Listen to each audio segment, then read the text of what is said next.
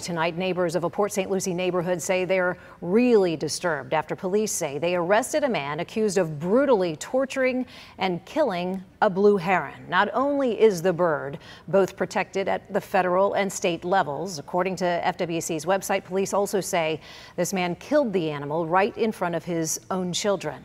WPTV News Channel 5's Kate Hussey obtained the police report on this. She also spoke to a wildlife rehabilitation center today. She's joining us now with more and reaction. Here, guys.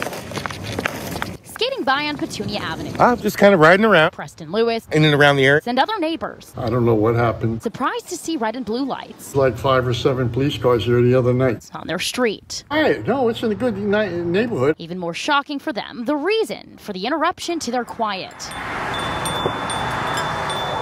Blue heron. Wow, I mean, those are beautiful birds. Police tell us that on Sunday they came here to Petunia Avenue to arrest a man named Eugene Fritz. They say his wife called the police station concerned for her and her children's safety after she said her husband came home with a live blue heron from a fishing trip, cut off its legs, brutally torturing the animal, then stabbed it to death all in front of their children. That is awful. That is nothing you should be doing to animals like that, and much less in front of children. This police report showing Fritz often kills fish intentionally in front of his children.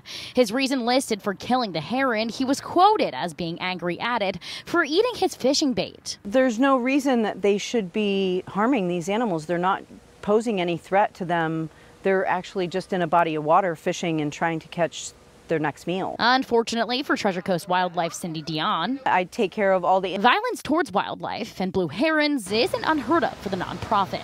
You almost desensitize from it. FWC's website says blue herons are federally protected, and Cindy says it's to prevent them from becoming endangered. They have to answer to the federal government. She hopes this story reminds us all animals need protection too. They have no voice themselves. And Preston agrees, knowing the neighborhood he skates through Have a wonderful day. isn't just his own. Unbelievable how someone could do something like that to just a bird. Give it a chance. I mean, they were here first. Now, I did speak to Fritz's wife today. She did not want to comment, but police say Fritz is facing both animal cruelty charges and child cruelty charges for the mental toll they say it took on those children.